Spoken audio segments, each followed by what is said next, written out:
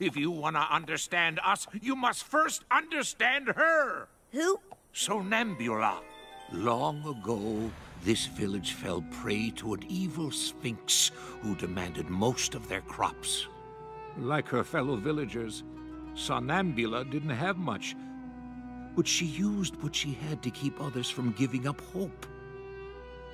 The son of the pharaoh, Prince Hizan, was so moved by her compassion that he decreed no pony would go hungry again.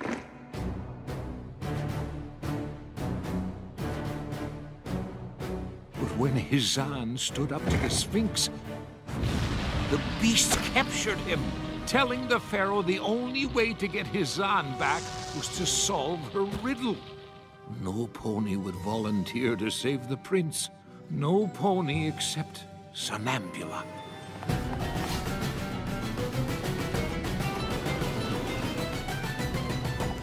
The Sphinx gave her the riddle.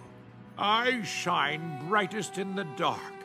I am there but cannot be seen. To have me costs you nothing. To be without me costs you everything. As Somnambula thought of the hardships she and her fellow villagers had experienced, she instantly knew the answer. Hope! She shouted. The Sphinx was so enraged, it seemed she might still refuse to release the prince. So Somnambula asked her for one more challenge. But if she accomplished it, the Sphinx would leave from the kingdom forever. The Sphinx quickly agreed, asking only that Somnambula walk to the prince across a deep chasm, blindfolded.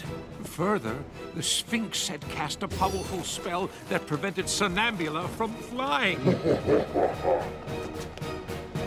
But Somnambula never lost hope. She knew she'd need to make a leap of faith to save the prince. Guided by the sound of the prince's voice,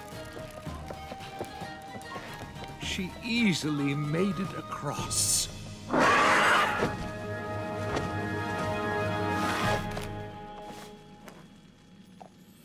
The pharaoh asked how Somnambula prevailed, and she explained that she had always hoped she could make things better for her people, and that hope had carried her through.